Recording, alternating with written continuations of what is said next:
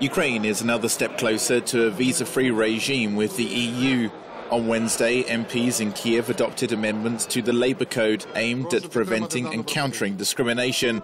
This includes equal rights for workers not dependent on race, colour, religion, sexual orientation or suspected presence of AIDS. Lawmakers had twice failed to support the law previously.